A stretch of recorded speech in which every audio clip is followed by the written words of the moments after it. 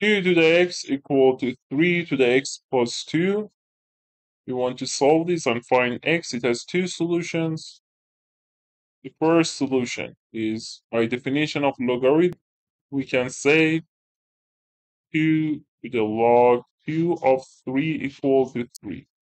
If we use this, we can say left hand side is 2 to the x. Instead of right hand side, by definition of logarithm, we can say this because log 2 of 3 is a number that if you raise 2 to the power of that is 3. It is definition of logarithm. So instead of 3, we write 2 log 2 of 3. Instead of 3, I replace here x plus 2. Then we can say it is equal to 2 x plus 2 log 3 2. If we pay attention to the graph of 2 to the power of x, it will be something like this, strictly ascending. Here it's 1, it's 2 to the x, it is x. So it is strictly ascending function. So when 2 to the power of something equal to 2 to the power of something, in real numbers, we can conclude a equal to b.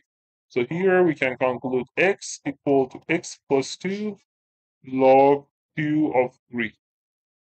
Now we can say x, it is equal to x log 2 of 3 plus 2 log 2 of 3.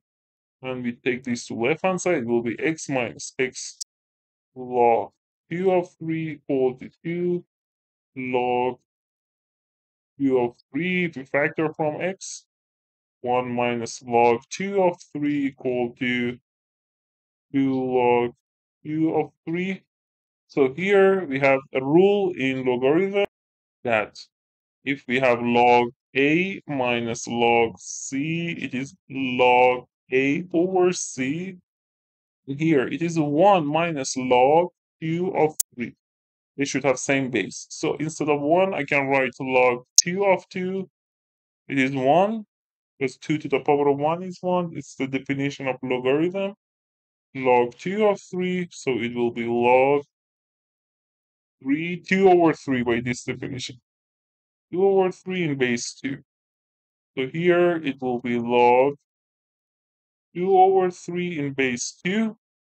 Now we can divide both sides by log 2 of 2 over 3, and we can find x. It will be 2 log 2 of 3 over log 2 of 2 over 3. It was the first solution. Now let's solve the second solution and we should reach the same answer.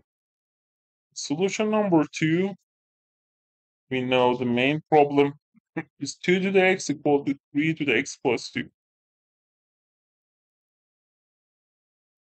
We take log on both sides with equal bases.